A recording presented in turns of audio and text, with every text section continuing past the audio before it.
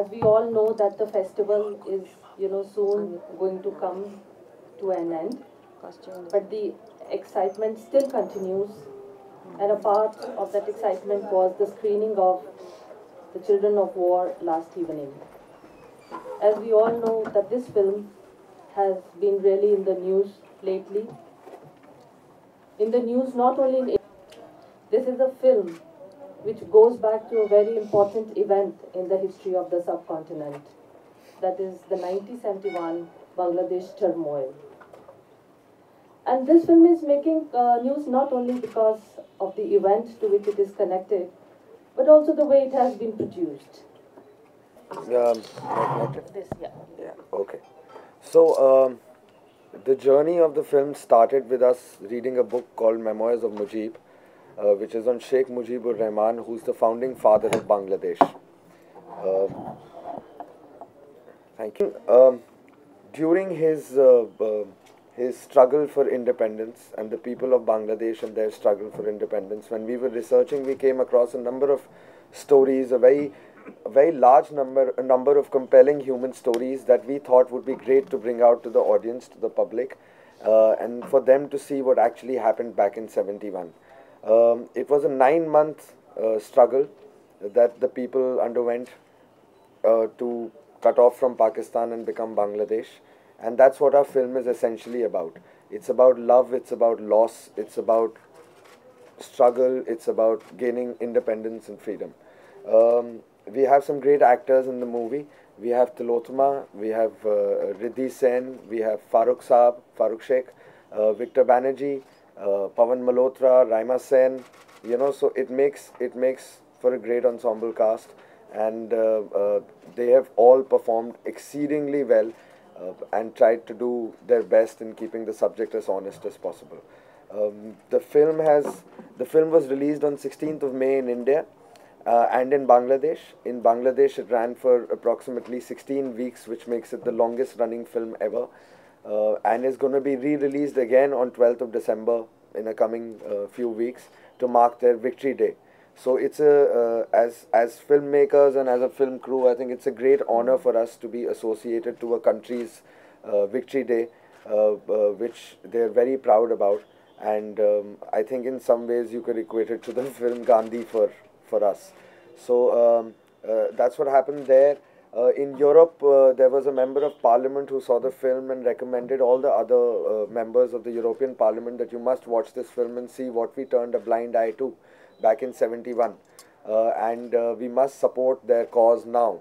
So, a lot of things took place post the screening of this film, which made us very, very happy. A lot of people wrote to the UK House of Commons and the US Congress and to the United Nations that please take note of this movie and please act, and punish the war crime perpetrators. Now it's relevant politically today because the trial or the war crime system justice is still going on. People are still looking for justice. People are still fighting for it, and it's about time they were served. So that's what the movie is about. That's what our endeavor was about, and yeah, we're open to questions, and everybody's here, and you can ask us. I would also request Somya, the producer of the movie, to tell us about her experience. Well, this is the first time I've ever produced a movie, but actually it was a great experience, a great learning experience, and I think we did quite well. Without having any big studio support backing us, we've managed to make a movie, an independent film, and release a film within 1 year. So, I mean, all independent filmmakers should continue and not give up just because they're struggling. You can achieve it. It's hard, but it was fun. It was great fun experience. And Tilotma Shome, I would like her also to narrate her experience, the actress of the film. Thank you. So I was playing this character in the film called Bitika, and Bitika is one of the many women in the film who is in the rape camp and goes through unimaginable kind of atrocity, violence. Rape is only a polite word for what those women went through. Also, I don't think I have my vocabulary in place to explain the horrors that those women went through, not just from the script that Mrityunjay gave us to read, but also the general material available online. I mean, the more you read, the less you want to even acknowledge it, because इतनी एक भयंकर चीज़ हुई है और हमें पता भी नहीं. So I have just two things to say. One is, Bitika, despite going through all this that I just shared, unimaginable, she still has the will in her to fight for freedom. And I asked myself, we don't even go through any of these problems in life. We haven't gone through any such atrocity, any such violation. But how much energy do I have to fight for any sort of change? Bitika, despite being repeatedly raped, those women, despite being repeatedly raped, went and fought for the freedom movement of Bangladesh on behalf of the Mukti Bahini. I asked myself, do I have that kind of courage that to fight for anything? Our generation doesn't fight for anything because we've got everything on the platter. Many people fought for our freedom. We enjoy it. We misuse it. And I think the other question that it raised for me is the idea of justice. That when it comes to a personal level, we have many films made on revenge, many films with the motive of I'm going to fight for justice. मेरे साथ ये गलत हुआ, मेरे बहन के साथ ये हुआ, और मुझे बदला चाहिए. We know this. If it happens to you and your family, there's a certain feeling and emotion. But what happens to us when it happens to 600,000 people who are not our family? We just shut down. We turn a blind eye. I don't understand. Is this our way of coping with the demon that probably exists within us? That when so many people are killed and brutalized, we don't do anything about it. One actor does something, it's in the news. One person who is of certain consequence, something happens to them, it's in the news, we cry, and we shed tears. But when there's such a collective genocide, we shut eyes. And that is the contradiction that really haunted me through the working of this film. It's also it's unfortunate that it's happening even today. Yeah. The whole idea of the film, like she was saying, the whole idea of the film is to make the movie so that people understand from what sort of mistakes we are capable of as human beings.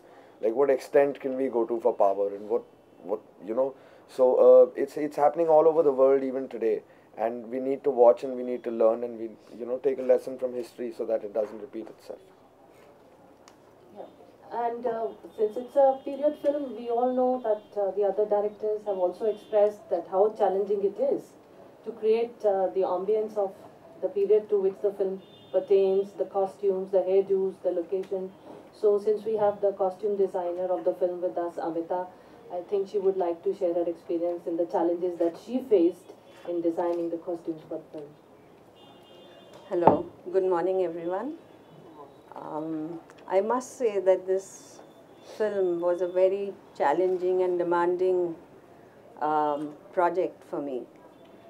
And more so because, you see, going through the script and working on the theme of the film, firstly it was a period film. All the costumes had to fall in place with that time of 1971. Secondly, it was a depiction of struggle and pain.